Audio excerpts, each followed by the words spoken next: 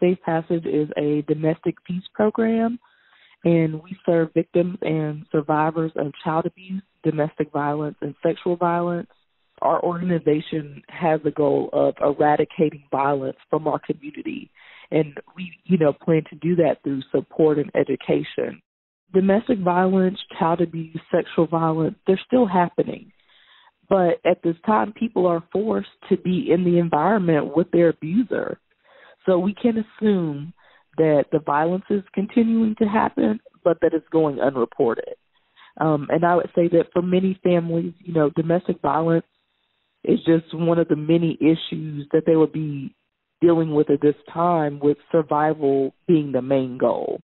In advocacy, we talk about Maslow's hierarchy of needs. It talks about basic needs needing to be met before someone can focus on mental health. And we use this model a lot in the work that we do because we find it to be so true. If someone's basic needs aren't met, food, water, safe housing, a safe place for their children, then they can't really deal with anything else in that moment because all of their resources that they have, and I mean that emotional resources like coping mechanisms, all of the resources that they possess, they tend to use for those basic needs. And so I would say that I believe that domestic violence is probably worse at this time because there's so much stress happening in a household. And I know from working with the clients that when they're stressed, that the clients often see an increase in violence happening to them.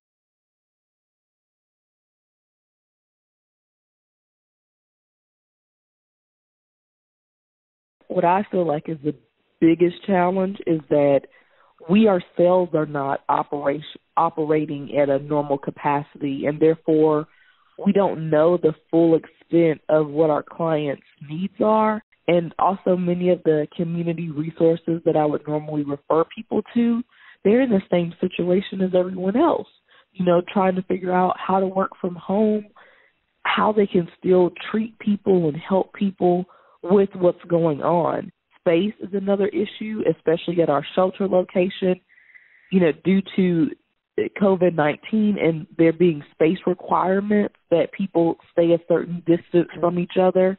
I would say that we have very limited space at our shelter due to this.